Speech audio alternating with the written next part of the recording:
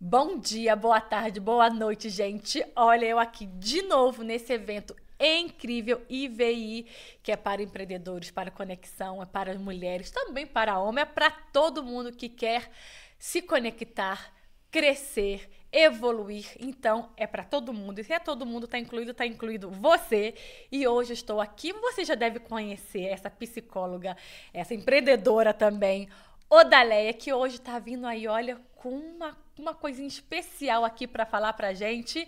Eu nem vou falar como ela se define, mas vou perguntar de novo. Já que é aqui, uma salva de palmas para elas. Odaléa! Ela tem pouco tempo que foi no Marycast, então muita gente aí já conhece. Mas, de novo, Odaléa, como você se define? Pra quem não viu o podcast, que está vendo você aqui agora...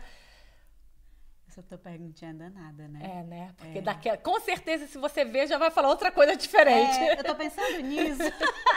Sei nem o que eu disse naquele dia. Mas quem sou eu? Eu sou uma pessoa alegre, prática e que gosta de ajudar. Resumindo em 3 coisas, sou eu. Então, por isso que você decidiu fazer uma plataforma. Gente, ela fez uma plataforma para ajudar pessoas. Não, eu tenho que saber mais sobre isso, porque eu não conheço ninguém que vai assim, ó, bum. Ela fez uma plataforma, como você falou, como tipo o Netflix. Isso, vai ser o Netflix de desenvolvimento dos brasileiros no exterior. Né? Como é que começou isso? E vem disso mesmo, que eu sou alegre, prática e gosto de ajudar. E nesse meu jeito de ser, eu estou sempre envolvida com muitas atividades. E abri uma empresa com 2 sócias nos Estados Unidos. Dessa empresa, a gente tem muito atendimento a brasileiros no exterior, ouvindo a necessidade desses clientes, não só dos nossos, mas dos clientes dos nossos alunos, né, que passaram pela nossa escola de ensino à distância. A gente percebeu que os brasileiros no exterior necessitam de muitos profissionais que entendam do processo migratório para que realmente esse desenvolvimento aconteça. E como reunir esses profissionais que a gente sabe que existe num só lugar, para que o brasileiro que está no exterior diga assim, eu sei que se eu for ali naquele lugar, eu vou conseguir achar um profissional que vai me ajudar de alguma forma no meu processo migratório. E foi daí que nasceu a ideia do The Hub. E aí a gente convidou a Nath para ser a CEO, porque a Nath é a rainha das conexões, né? E a gente precisava do quê? De reunir profissionais ao redor do mundo que tivessem experiência, primeiro de tudo, e conteúdo que pudesse levar esse desenvolvimento dos brasileiros no exterior, que a gente vai reunir todo mundo nessa plataforma. Então, tipo assim, uma plataforma, vamos dar exemplo, né, igual o Netflix, que eu, tipo assim, cheguei em casa do trabalho, quero ver alguma coisa, vou lá, sento no meu sofá e ligo ali a televisãozinha, vai passar por ali? Exato, exato. E aí qualquer área, tipo assim, que eu tiver, vai ter um profissional falando daquilo dali ou me ajudando sobre aquilo dali? A plataforma vai conter desde saúde mental, porque a gente sabe que o processo migratório exige muito da nossa saúde mental, mas não só isso, desenvolvimento pessoal, business, né? Negócio, carreira, mundo corporativo, né, para justamente ajudar em todas as áreas que a gente precisa quando a gente está reiniciando no país, né, e para todos os níveis também, para aquela mulher ou para aquele homem que acabou de chegar e não sabe nem o que vai fazer. Tô perdido, não sei. Por isso que um Netflix, que eu posso me sentar no meu sofá, vou nessa vitrine, olhar tudo que tem e vou acabar encontrando o que eu posso fazer, o que eu quero fazer, né?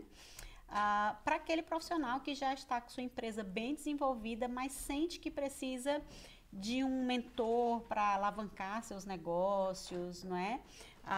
De uma orientação em uma determinada área, talvez fiscal do país que está, porque vamos reunir profissionais em vários países. A ideia é que os 4,6 milhões de brasileiros que vivem fora do Brasil se conectem e haja informações relevantes para o seu crescimento fora do Brasil dentro dessa plataforma.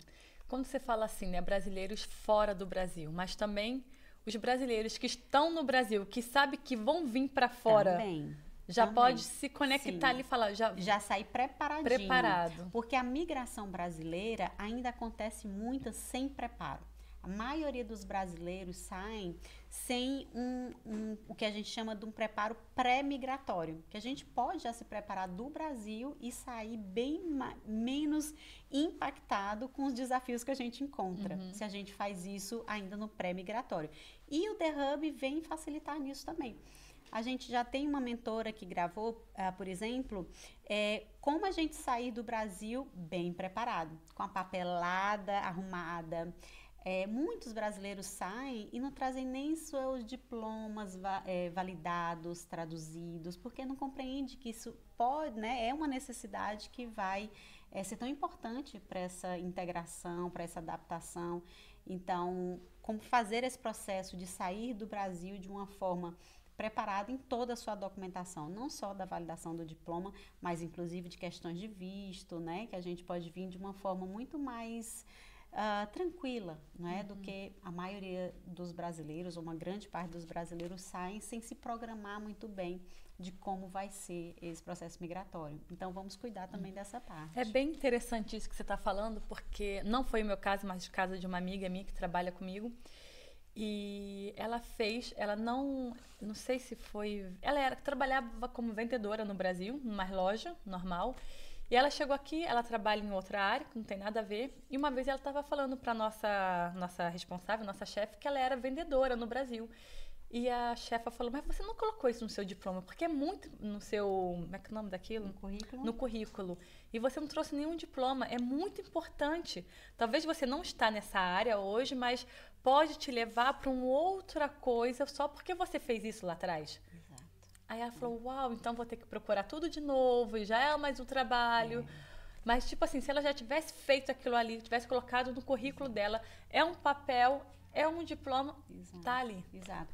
E isso que aconteceu com essa sua amiga é o que muitos brasileiros no exterior não têm e que muitas mentorias hoje ajudam as pessoas, porque a gente não tem a informação de como é passar por um determinado processo. E como muito de nós já passamos, a gente pode ensinar para o outro e esse processo pode ficar mais fácil. E essa é a ideia principal, é de que pessoas que vivendo no exterior, que já passaram por um processo, como eu, que já abri uma empresa, que já desenvolvi uma mentoria, que já passei por tantos países, né, que tenho toda essa experiência, posso levar isso tudo que eu já vivi para ajudar outras mulheres a não cometer os erros que eu cometi. Né? Porque você faz o caminho do outro mais fácil. Então, essa sua amiga, se ela tivesse uma mentoria com uma pessoa que já fez um processo migratório, com um profissional que realmente entende o que é uma mentoria, né? O que realmente é ensinar o outro a caminhar o que você caminhou, mas de uma forma mais leve e direta, ela faria o processo migratório dela de uma forma bem mais leve e também com um progresso bem mais rápido, porque se você vem preparado, você alcança lugares bem mais altos, né? É verdade. E o The Hub, tô falando certo agora? No meu olhar, assim, também é bem interessante, talvez para como é que fala? Uma pessoa que está aqui na Suíça e não sabe o que fazer. Então, vou ali, estou em casa, vou começar, essa área, talvez abrir uma empresa, o que eu preciso para abrir uma empresa?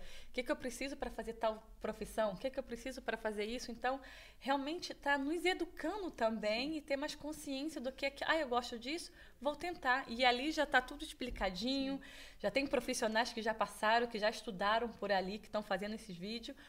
Que legal! Então, vai ter essa conexão, gostei, e aí eu vou atrás. Isso. É muito lindo esse trabalho. Quando eu iniciei aqui na Suíça, né, que eu sou independente aqui, não sei como é que fala em alemão, mas independent en français, eu não tinha a mínima ideia como começar, como fazer, tinha que fazer um business plan, tinha que fazer tanta coisa.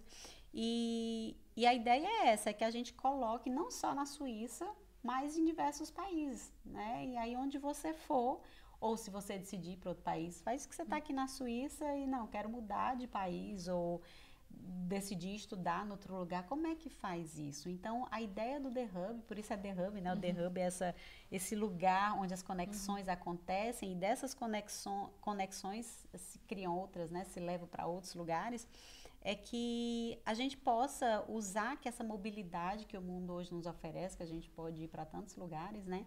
Mas que façamos isso de uma forma preparada, estruturada, com conhecimento. Então, aí eu vou no The Hub, encontro alguém que já foi nesse país que eu quero ir, né, que já está lá, e tem essa informação, como ser um independente na Suíça.